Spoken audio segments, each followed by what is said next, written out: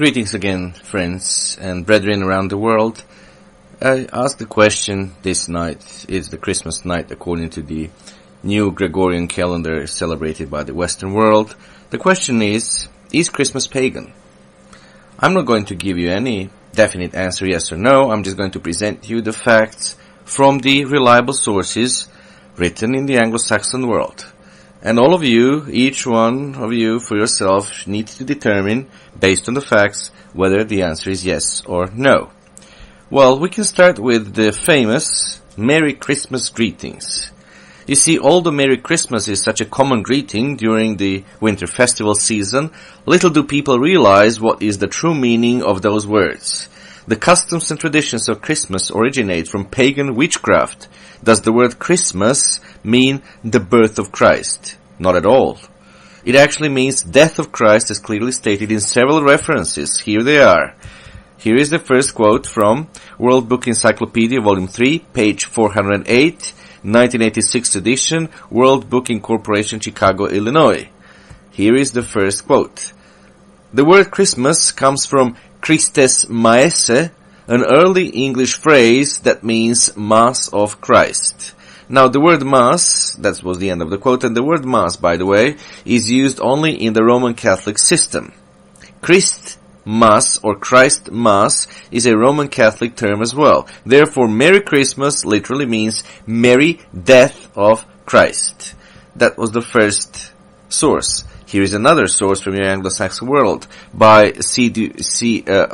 R.C. Broderick, Nihil Obstad, and Richard J. Skulba. It is from the Catholic Encyclopedia. This is from 1975 edition. Here is the quote. In the Christian law, the supreme sacrifice is that of the Mass. The supreme act of worship consists essentially in an offering of a worthy victim to God, the offering made by a proper person as a priest, the destruction of the victim. End of the quote. Now, the Latin word for victim is well-known word, today, hostia. And we see that Mass implies a sacrifice where a victim is involved. Here is now the third source. It is the book entitled The Mass in Slow Motion. It was written by Ronald Knox, and it was published in New York in 1948 by Sheed and Ward Incorporation. And this book, so The Mass in Slow Motion, Ronald Knox, New York, 1948. This is the quote from page 110. It is only with the consecration that the sacrifice of the Mass is achieved. I have represented the Mass to you more than once as a kind of ritual dance. End of the quote. So the Mass essentially represents the ceremonial slaying of Christ every Sunday. It is actually the death sacrifice in which hostia is the victim. Well, now, is there anything merry about the suffering and death of Christ? You see, dear friends, Satan has succeeded in deceiving many people so that they are not aware of such a blasphemy.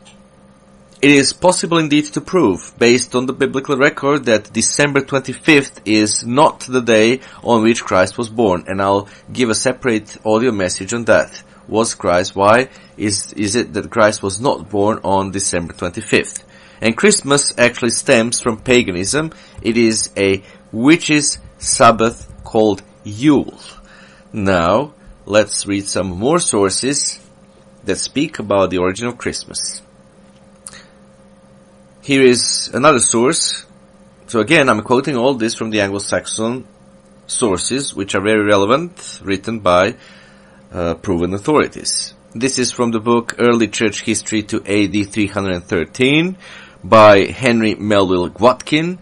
It was published by Macmillan in 1912 and original from the University of Michigan. It was digitized on November 13, 2008, and this is from the page 140.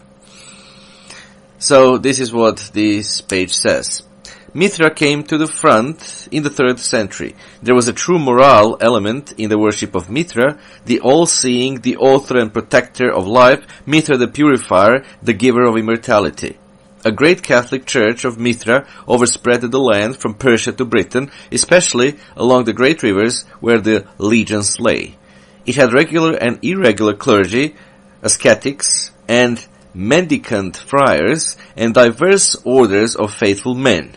It had regular divine service 3 times daily, and a yearly round of festivals culminating in the birthday of Mithra, December 25th, with meetings for worship and processions of noisy votaries. So this is from Early Church History to AD 313 by Henry Melville Watkin. Now let's read about Christmas from the new Schaff Herzog Encyclopedia of Religious Knowledge. In that encyclopedia, you're indeed going to find an article called Christmas. And here is what it says about that celebration. Quote, how much the date of the festival depended upon the pagan Brumalia, December 25th, following the Saturnalia, December 17th to 24th, and celebrating the shortest day of the year and the new sun cannot be accurately determined. The pagan Saturnalia and Brumalia were too deeply entrenched in popular custom to be set aside by Christian influence. The pagan festival with its riot and merrymaking was so popular that Christians were glad of an excuse to continue its celebration with little change in spirit and in manner. Christian preachers, that is, of the West and the Near East, protested against the unseemly frivolity with which Christ's birthday was celebrated, while Christians of Mesopotamia accused their Western brethren of idolatry and sun worship for adopting as Christian this pagan festival. End of the quote.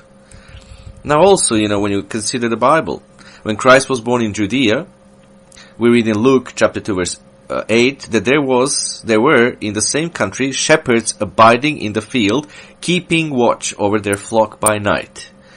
Now, if you read Song of Solomon chapter 2 verse 11 and the book of Ezra chapter 10 verses 10 and 13, we can see that winter is a rainy season in Judea, and so says the Adam Clarke's commentary. Here is the quote from Adam Clarke. It was an ancient custom among Jews of those days to send out their sheep to the fields and deserts about the Passover, early spring, and bring them home at commencements of the first rain. During this time they were out. The shepherds watched them night and day. As the first rain began early in the month of Marcheshwan, which answers to part of our October and November, we find that the sheep were kept out in the open country during the whole summer. And as these shepherds had not yet brought home their flocks, so on this very ground, says Adam Clarke, the nativity in December should be given up. End of the quote. Now I'm reading now from some of my notes. I've made a compilation and notes about the origin of Christmas. And as I told you in the shorter message, it all began at the Tower of Babel, about 2,200 years before the birth of our Messiah. Again, the first despot, the first world dictator was Nimrod, the grandson of Noah, and he is the one who started a cult with his mother wife Semiramis, where they offered up babies in a child mass on altars to Moloch, or Satan, at the winter solstice. As you might remember, in the first 5 books of Moses in the Bible, they're also called Pentateuch, you may find there are strict prohibition against sacrificing your offspring to Moloch, or Baal, or sun god, or basically Satan. And for each of the 12 months in the coming new year, there were 12 days of blood sacrifices that were meant to give the sun god the life force from these innocent children. By December 25th, they declared that the sun god had come back to life and called it the rebirth of the sun. Now, as I also mentioned in the shorter message, when Nimrod was later executed for his crimes against children, his wife, mother, became pregnant, and she concocted a story in order to keep this pagan religion alive in Babylon. Now we're speaking about the ancient Babylon, the one that was ruled by Nimrod and Semiramis. There was later another Babylon ruled by Nebuchadnezzar, who is mentioned, of course, in the Bible. So this ancient Babylon, the original Babylon, is where the cult of Semiramis and Nimrod began, and the origin of Christmas. You see, the roots of Christmas all stem from that ancient Babylon. So the Semiramis told the Babylonians that Nimrod had impregnated her by the rays of the sun on March 25th, which is the vernal equinox, or Easter Sunday. Exactly 9 months later, on December 25th, Semiramis gave birth to another son, and she named him Tammuz. We can read in Ezekiel chapter 8 verse 14 how angry God was with the house of Judah for worshipping Tammuz. Now, of course, Tammuz was also worshipped by the 10 tribes of Israel, which apostated from the true religion, and as the consequences, they were scattered all over the place. Now Semiramis then told the Babylonians that Nimrod had been reincarnated or reborn on December 25th through her newborn son Tammuz, and that he was the god of the sun and she was the goddess of the moon. She continued to practice child sacrifices on the vernal equinox in remembrance of the time when she first conceived Tammuz, and she taught the Babylonians to dye eggs in the blood of these infants. How blasphemous, my dear friends. Now Semiramis was renamed Ishtar, or Easter, in other cultures because according to mythology she rises or resurrects in the east every spring on the vernal equinox from the underworld. This is why you see the pagans continue to sacrifice infants to her on Easter Sunday. It is because the sun rises in the east and she is married to the sun god. Now here is also a summary from a book entitled The Mysteries of Mithra. It was published in 1903 and its author is Franz Cumont. C-U-M-O-N-T. So this is a summary now that I have based on Franz Cumont's The Mystery of Mithra. Mithra, this author says, was born of a virgin in a stable on the winter solstice, frequently December 25th in the Julian calendar. The Roman Emperor Aurelian declared December 25th to be the official birthday of Mithra, circa 270 Christ era. So, in the Julian calendar, it was attended by shepherds who brought gifts, worshipped on Sundays, shone with a nimbus or halo around his head, said to take a last supper with his followers when he returned to his father, believed, this is the god Mithra, we're speaking about this god Mithra, this is not about Jesus Christ, by the way, believed not to have died, but to have ascended to heaven, whence it was believed he would return at the end of the time, to raise the dead in a physical resurrection for a final judgment, sending the good to heaven and the wicked to hell, after the world had been destroyed by fire, to grant his followers immortal life following baptism. This is all about Mithra. So this is a pagan god which was worshipped in Persia and in the Near East. As far as the followers of Mithra are concerned, they followed a leader called a Papa, or Pope, who ruled from the Vatican Hill in Rome. They celebrated the atoning death of a Savior who has resurrected on a Sunday. They celebrated sacraments, a consecrated meal of bread and wine, termed a Mazda, corresponding exactly to the Catholic Missa, or Mass, using chanting, bells, candles, incense, and holy water in remembrance of the Last Supper of Mithra. Now, the Emperor Constantine the Great, who was born in Serbia, in the city of Niš, he was a follower of Mithra until he declared December 25th the official birthday of Jesus in 313 Christ era. So this is a summary based on Franz Cumont's The Mystery of Mithra, published in 1903.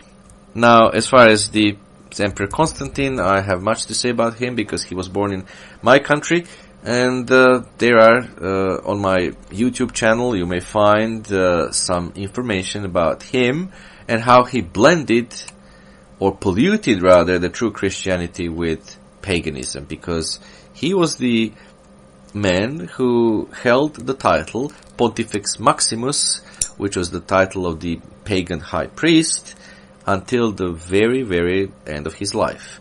And that title, Pontifex Maximus, he was succeeded with the title by the Roman clergy, namely by the Roman pontiff, by the head of the Roman Church. So all the popes following the death of Emperor Constantine until today also hold the same title, Pontifex Maximus. Now, the original name of Rome was Saturnia, the city of Saturn. Saturnalia was a great feast celebrated from December 17 all the way to December 24. And Romans believed that the winter sun was slowly dying because it was seen rising further and further to the south each morning. By December 25th it was coming back north, and it was said it to be reborn on this day called Brumalia. And during this pagan festival, the city of Rome was covered with drunken people, and orgies were taking place everywhere with ivy, ribbons, wreaths, etc. That pagan festival of the winter solstice called Saturnalia is now actually called Christmas. Now, Mithraism was the largest pagan religion in the Roman and Greek world. The Mithraists, they kept the winter festival called the Nativity of the Sun. So they believed that the sun was born each year on December 25th, and Constantine, as I said, the Pontifex Maximus, high priest of Mithraism, blended Christianity and Mithraism. And what we have today in Europe is actually a Constantinian, we might call it Constantinian Christianity.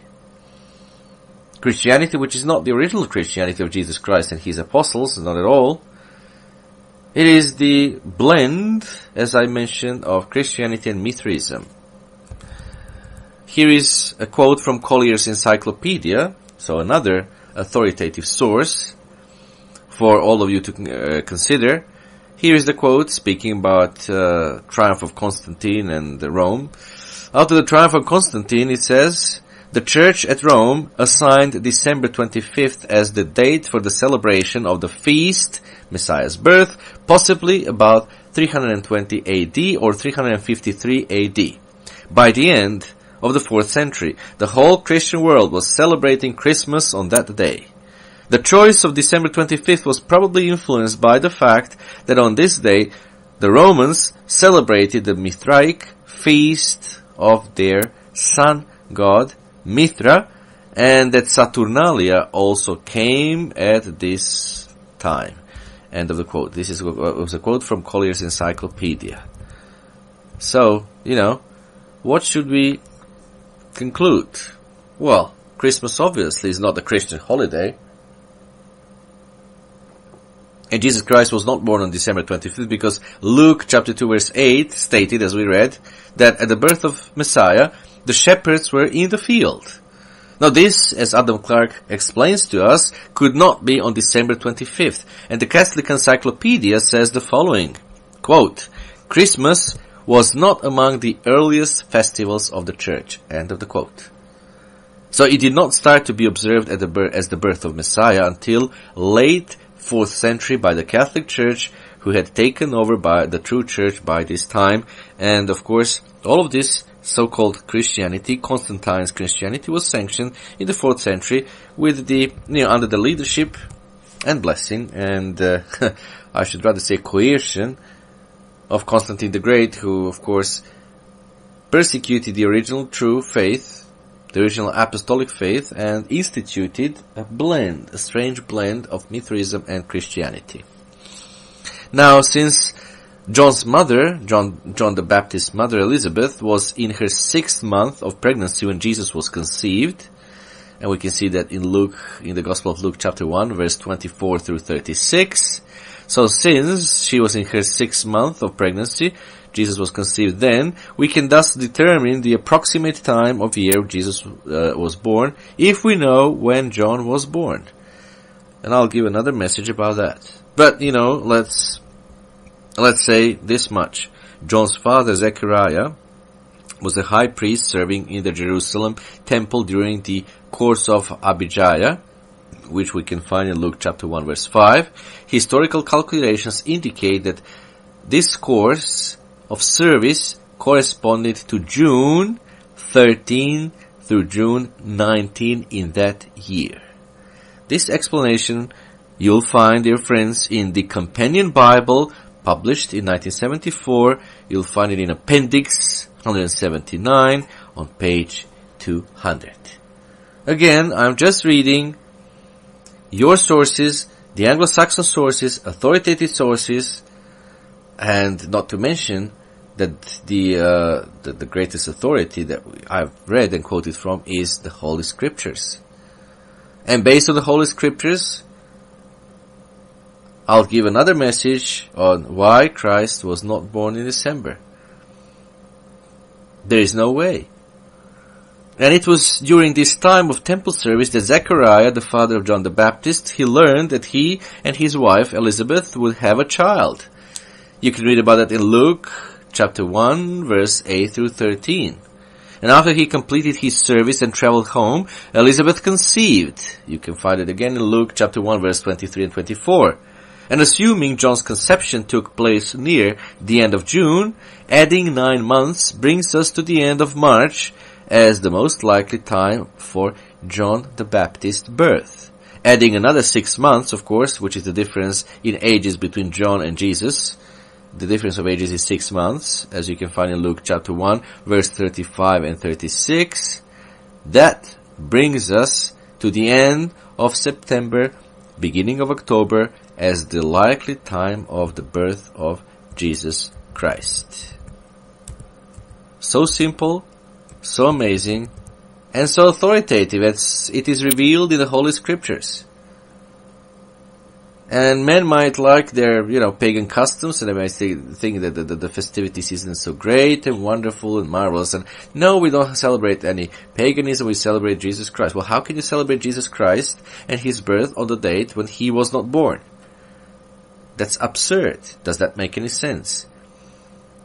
Many people think wrongly that they're, celebrating the birth of Jesus Christ, when in fact, they're not. He was not born on December 25th. As simple as that. And just as all the roads lead to Rome, so all modern Christian, so-called Christian worship actually, goes to the sun god Mithra, Baal, or Nimrod, my dear friends. The source is all one and the same, of course, Satan the devil.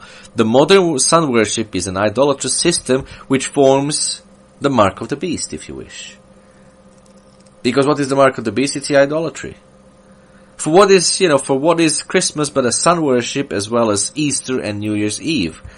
And you see, all that idolatry goes contrary to God, the Creator, since pagans celebrated and worshipped Sun, the Creator.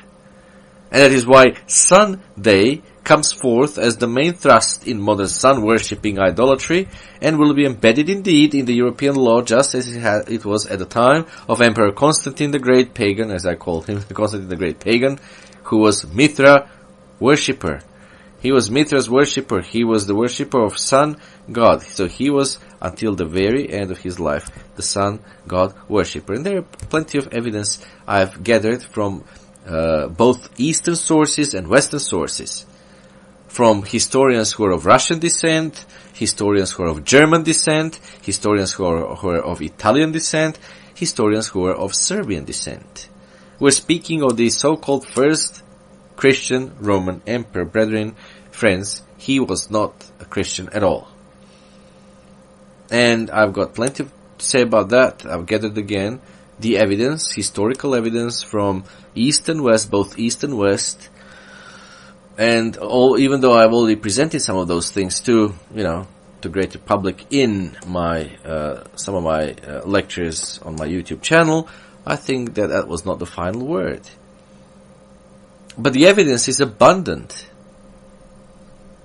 that Constantine was never truly converted to Christianity, and the evidence is also abundant that he was the one who imposed his blend of Mithraism and Christianity onto Europe, and by extension onto the world. So what we have today, which is called Christianity, is really a Constantine version of Christianity. And again, as I have said already several times, and as I have said many times up to now, it is a blend of Mithraism, pagan Mithraism, and Christianity, and true Christianity. There is no purity in it. You see, also in the Northern Hemisphere, the red and white hallucinogenic mushroom would grow out of reindeer droppings. You see, this mushroom was used in pagan ceremonies and is associated with the occult and ancient mystery schools and gnosis that would lift men from the earth and to the heavens and give gifts of knowledge and understanding. And you see the symbolism of Santa in red and white, wearing the Phrygian cap, being pulled through the heavens and following behind the reindeer, clearly depicts this. Now think, that is why so many get mushy at Christmas. Now Nimrod, he was the grandfather of paganism, as I already mentioned that figure. Now clearly Christmas, as the observance of the Saviour's birth, did not come into existence immediately. It was not observed for at least 3 centuries after his birth. But you see, Christmas as a pagan holiday traces back thousands of years to a man named Nimrod indeed, who is the founder of ancient pagan Babylon. And forefather to Mithras, Nimrod began a counterfeit religion in the book of Genesis that was to compete with the true faith of the Bible in every conceivable way down through the centuries. The Bible refers to it as the religion of mystery of Babylon, the mother of false religion that will be destroyed when the Savior Jesus comes to set up his throne on this earth. And he calls the Bible calls this religion of Nimrod and this modern Constantine Christianity, he calls it mystery religion in Revelation chapter 18, where we have the prophecy about that whole system being smashed and destroyed by the returning Jesus Christ. So Babylon's false worship is found today in some aspect in nearly all religions, not excluding the modern Christianity. There's also this, theme of the Madonna and child. Now that theme, which is universal and evident in hundreds of religions that is down through the centuries, had its origin, of course, in Babylon.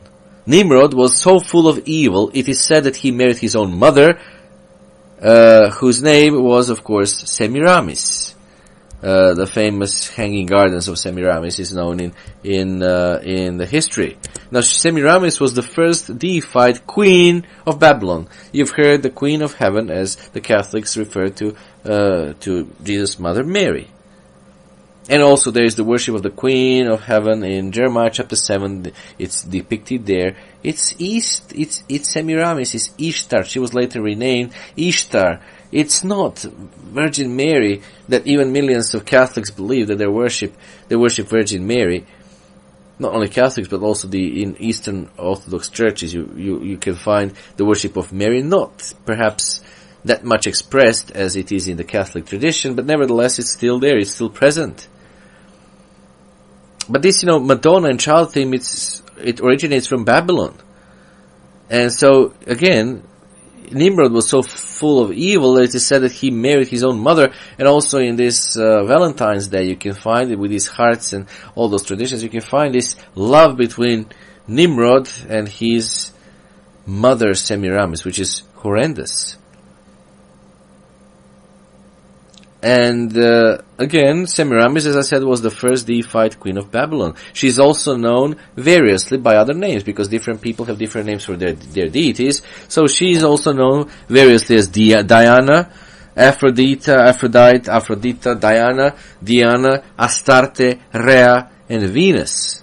And her son was Tammuz, also called Bacchus, Adonis, and Osiris. Osiris in Egyptian tradition, Bacchus in Greek tradition, and Adonis in the Roman tradition. You see, it is all one and the same pagan system. And the good question is, what does all of that has to do with Jesus Christ? Anyway, Tammuz was the supposed reincarnated Nimrod. He came back to life when the dead Yule log was cast into the fire, and the evergreen tree appeared as the slain king deity reborn at the winter solstice. This is indeed written in Alexander Hislop's book, The Two Babylons, on page 98. How amazing is all of this? How amazing. It is so amazing and so shocking that I want to read it once again.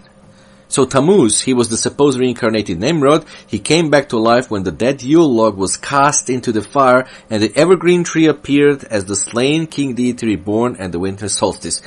Now, to those of you who live in the United Kingdom, the book, or Alexander Hislop's book, The Two Babylons, was was published again. For a long time it was out of print, but it was published again back in 1999.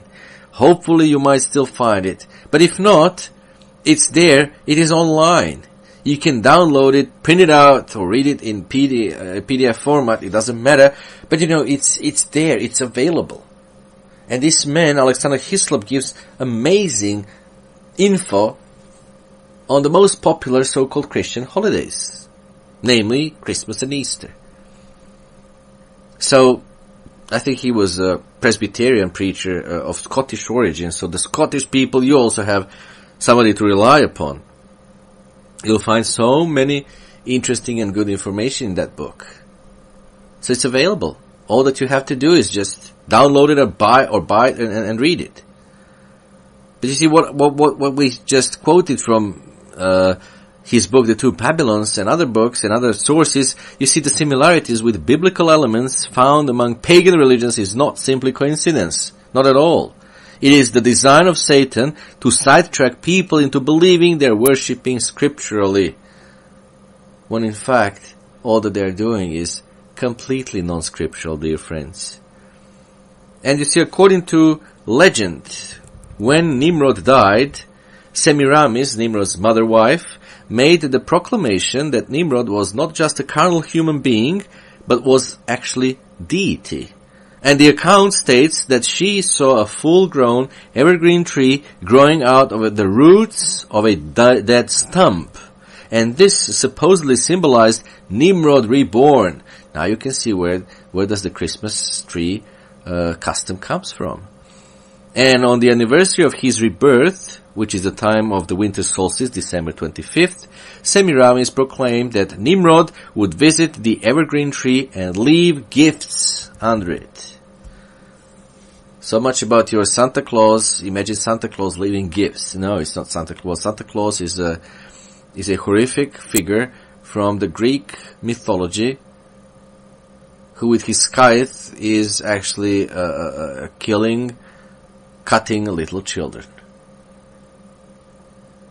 And so many times when I'm here in Serbia, I've heard that little children would not go to Santa Claus. They would just scream and they would be so afraid. Well, no wonder. Because the children obviously they feel that there is something spooky and horrible about that figure. That long-bearded man with his ho ho ho ho ho. And the largest, religious cult which fostered the celebration of December 25th as a holiday throughout the Greco-Roman world was pagan sun worship. It was Mithraism. You see, Mithraism penetrated into the Western world from east. From Persia, it just spread to Rome, first to Greece and then to Rome. And that became, the largest religious cult and the most celebrated cult, which is, of course, promoted December 25th, the day when Mithra was born, when Mithra sun god was born. And the chief deity in this religion was the sun goddess, the oriental goddess of the heavens, called the Queen of Heaven. We come back, of course, to Semiramis again. So what is celebrated in the Catholic tradition as the Queen of Heaven is not really is not the mother of Jesus Christ, not at all. It is the pagan Semiramis. It is the originator of the pagan child sacrificing cult in ancient Babylon. It's Semiramis. And the season of the year when this goddess received her greatest adoration from the pagan world was at the time of the winter solstice in December.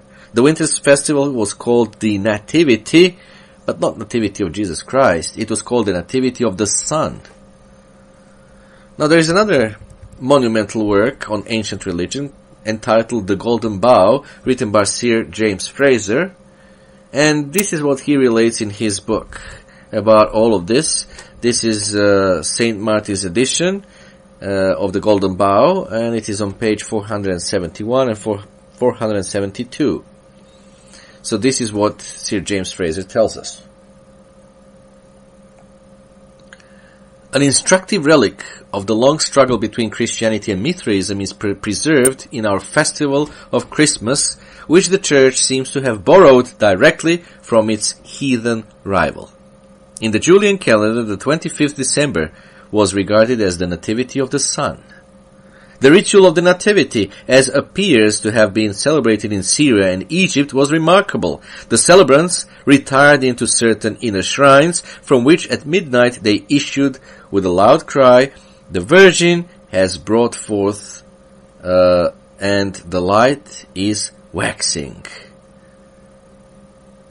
The Egyptians even represented the newborn sun by the image of an infant. Now, mind you, this was before Christ. Image of an infant. What happens in today's Christmas celebration held by the Catholic Church? Well, all of their priests, they have the little manger, and they have this little doll, supposedly Christ, which they kiss.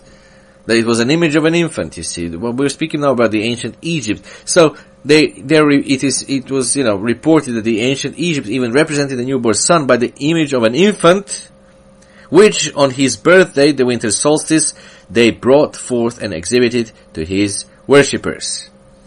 End of the quote. From The Golden Bough by Sir James Fraser. Amazing. Now, what you may not know about Christmas carols. Christmas festivities, they start on the night of December 24th, when many in the West take to the outdoors in choruses, knocking on every door with a star-shaped lantern in respect of the Star of Bethlehem, singing Christmas carols and reciting verses to reenact Mary and Joseph's search for shelter. Well, the custom of singing carols at Christmas is of English origin, according to Lucian of Samosata, who was the ancient Greek poet, writer, and historian, and he wrote a work on Saturnalia. And in addition to human sacrifice, Samosata mentions widespread intoxication, going from house to house while singing naked, rape and other sexual license, and consuming human-shaped biscuits. Human-shaped biscuits which are still produced in some English and most German bakeries during the Christmas season. Cannibalism, idolatry. What does all of this has to do with Jesus Christ? Not to mention the blasphemous doctrine of the Catholic Church that the hostia, which they have, literally becomes on their altars the body of Jesus Christ, and the little cup of wine which they have literally becomes his blood. That has nothing to do with Jesus Christ. And according to the Catholic Church, the priests have the authority to turn that hostia, that piece of bread and a little bit of wine, into the literal body and literal blood of Jesus Christ. I mean, how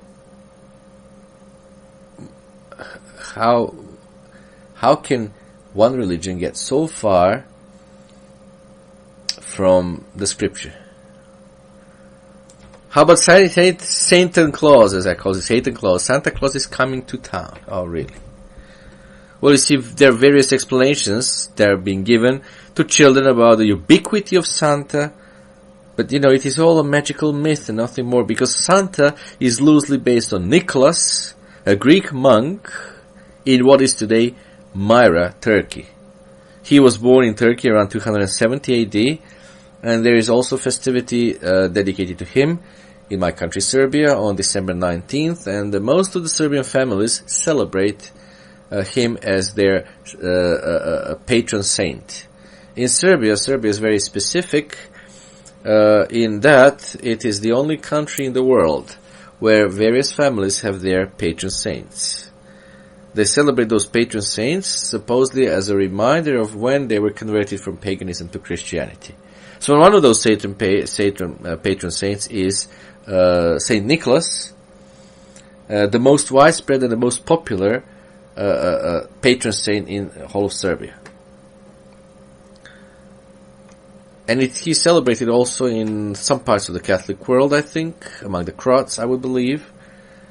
But anyway, Here is him. Who is him? I mean, so, the tradition of Santa Claus is based on that Nicholas. He was born in Turkey around 270 AD, and he lived to become famous for his great acts of charity. He had a reputation for generosity, and in various stories told of him, he is shown providing protection, food, and gold to the needy.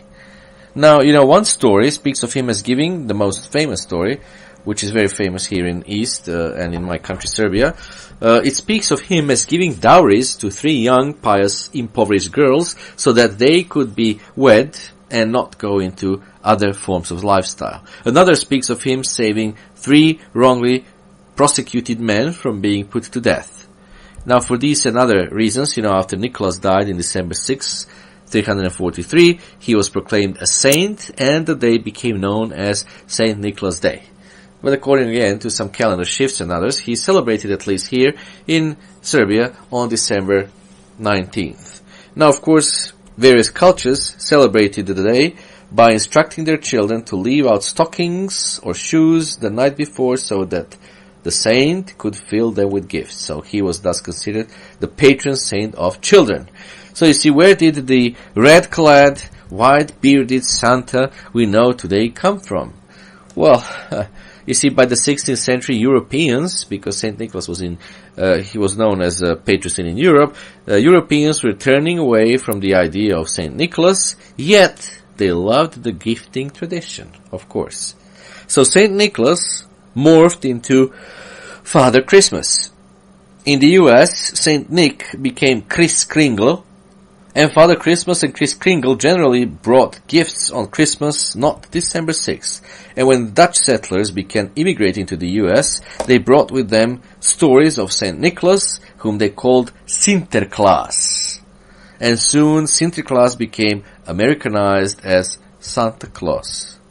By the 20th century or so, all of the Father Christmases and Kris Kringles became Santa Claus, uniformly depicted as a round-bellied, white-bearded old guy who brings gifts on Christmas Eve or Christmas Day, you see.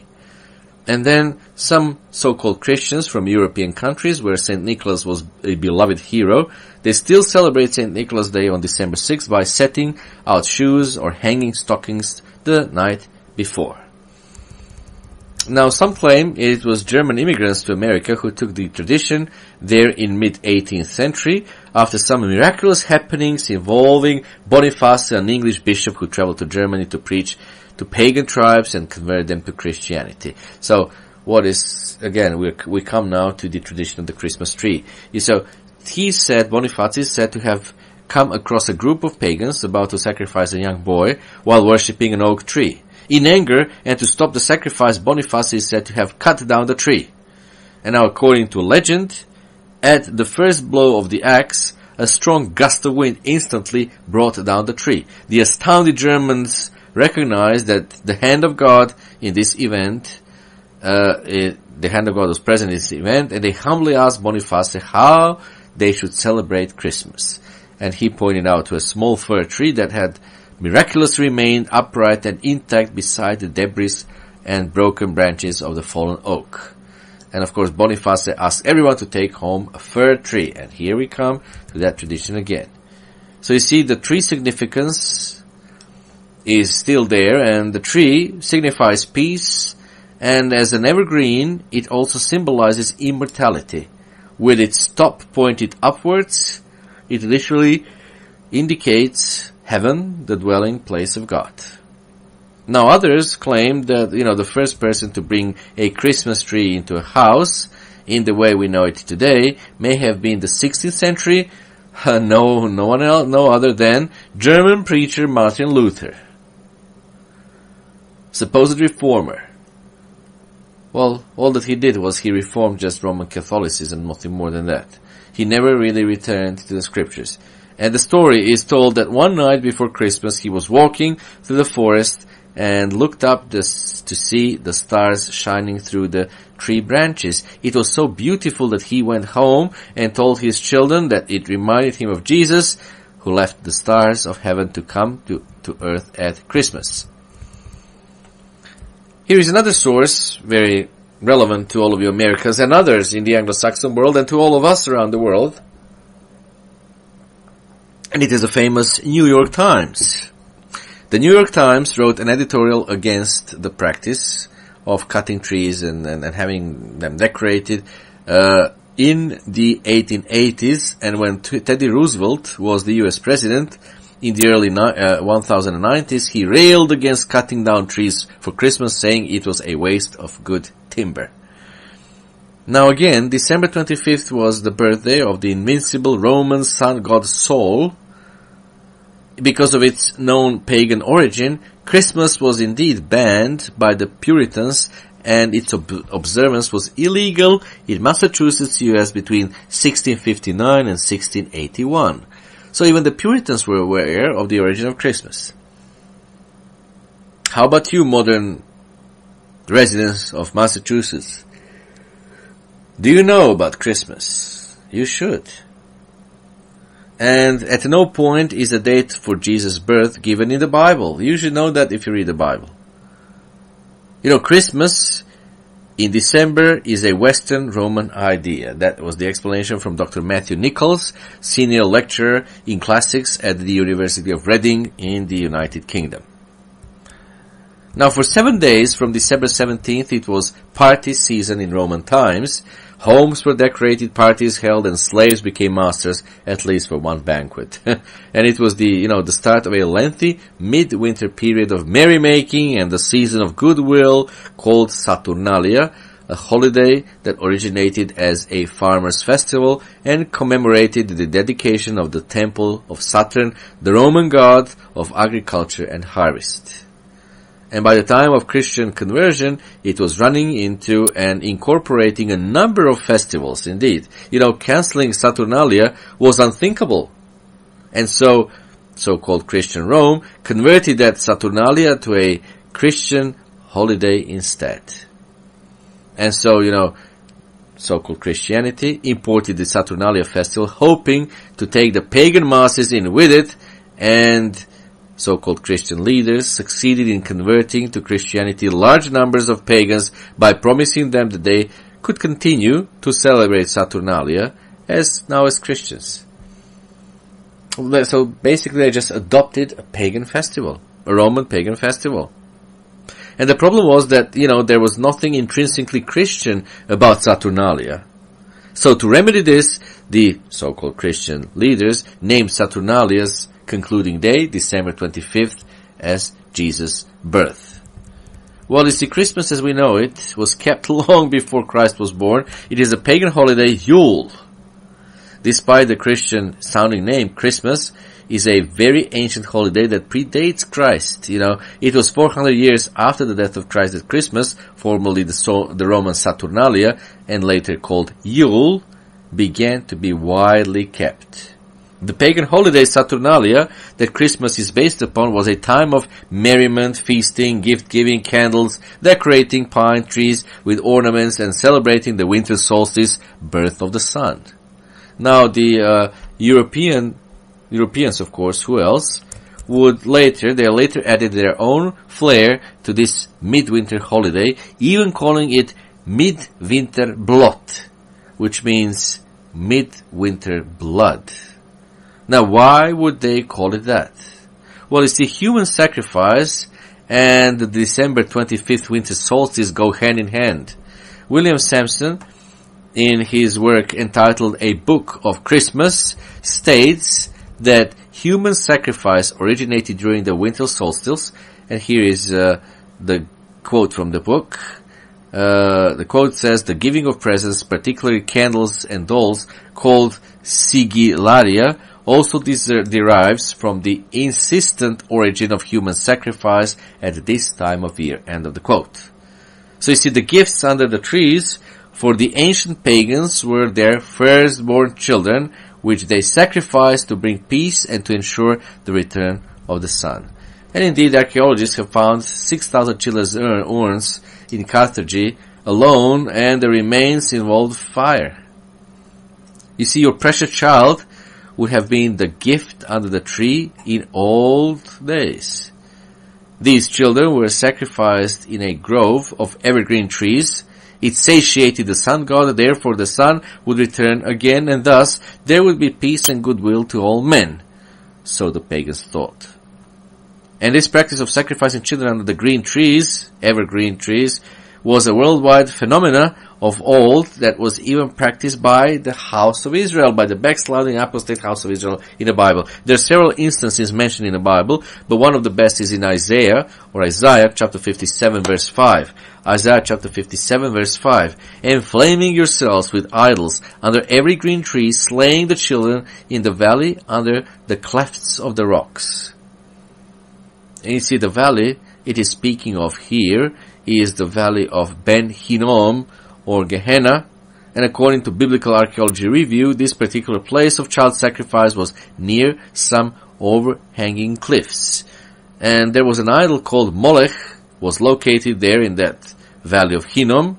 So the Molech was located there, which was actually, what was Molech? Well, it was a molten idol with a cow's head at the top and a fire pit below. So the outstretched arms held the victim. There was a pulley system that slowly raised up arms to heaven, and the child was dropped into the fire pit below. How terrible. Well, that's all associated with Christmas. And when people say, but what does it matter? We don't celebrate paganism, we celebrate Christ. Well, it doesn't matter in God's sight, because God knows what is all associated with that cult. You may think that you're celebrating the birth of Jesus Christ, but you're not. You're celebrating the birth of the Son God, because Jesus Christ was not born on December 25th. So therefore, you cannot celebrate His birthday. As we mentioned already, and I'll elaborate a bit more in the next audio message, He was born sometimes in September, October. That's it. Those are the facts. But yes, people love their tradition, they love their concoctions, they love the inclinations of their heart. Oh, it's a beautiful season. Oh, the festive spirit, and yes, there is a spirit, festival spirit indeed, when Christmas comes around. But just wonder and ask yourself, what kind of spirit is there? Not to mention about the shopping spree and materialism that, comes up in the Christmas celebration. So wonder and ask yourself what kind of spirit it is. So I've just explained to you Molech. There was a molten image with a cow's head at the top and a fire pit below. And the parents were sacrificing their firstborn children to the sun god through this Molech. It's horrible. And you see the sacrificial altar where Molech molten image was located, the sacrificial altar was located in a grove of evergreen trees. And this scripture that we read from Isaiah clearly depicts the act of child sacrifice. You see, most people would be appalled if they knew the origin of the tradition of gifts under evergreen trees. Because then, even as now, this winter solstice holiday was perceived as a time of great peace on earth. And Baal was supposedly satiated with these yearly sacrifices, and all was well in the world. And another source, this will be basically the last one, the source Mythology of All Religions, Volume 5. Quote, living infants and children were burned in the fire to the god Molech during this time. This was the time of the winter solstice, December 25th, when those heathen were dismayed at the signs of heaven. End of the quote. So why do people still follow these ancient pagan traditions that are connected to such evil? Well, think about it, you see. Think about it. What have reindeer, elves, decorated fir trees, Yule logs, and Santa Claus, what all they do have to do with the Bible? Where do you find them in the Bible? They have nothing to do with the Bible. But they have everything to do with Yule.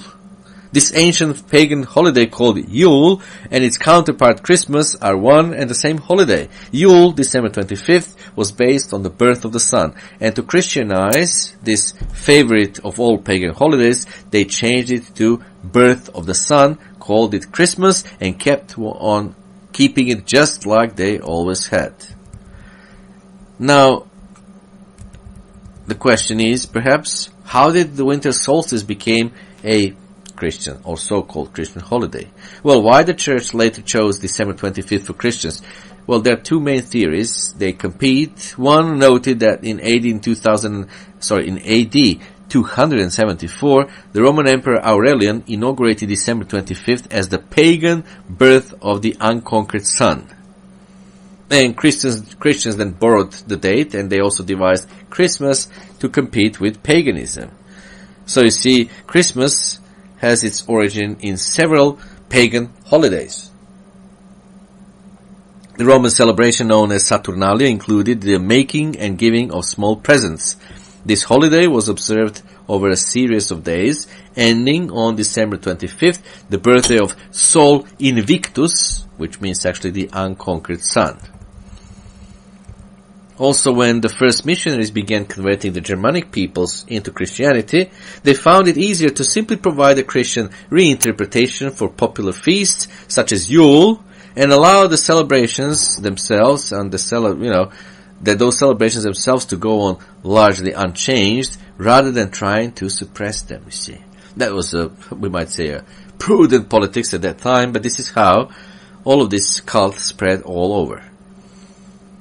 So the presents the wise men brought to the baby Messiah, they were brought to, because they were coming before a king. The Bible never suggests that we should keep a Roman-style Saturnalia where everyone gave gifts to each other. Jesus Christ was a Jew, and he never kept Christmas in his life. He never mentions Christmas. Because if he kept it, we will find it in the New Testament. Don't we find it anywhere in the New Testament? No, we don't. No, we don't. The Bible never suggests that we should keep a Roman-style Saturnalia and that we should exchange gifts.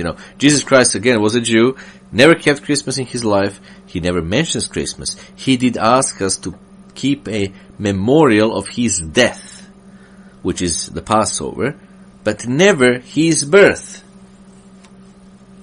And also you may want to know that Halloween and Easter are theorized to have been likewise assimilated from Northern European pagan festivals. So, dear friends, I've just presented to you the data published in the Anglo-Saxon sources. So Christmas, as we know it, was kept long before Christ was born. It is the pagan holiday Yule. And despite the Christian-sounding name, Christmas is a very ancient holiday that predates Jesus Christ. It was 400 years after the death of Christ that Christmas, formerly the Roman Saturnalia and later called Yule, began to be widely kept.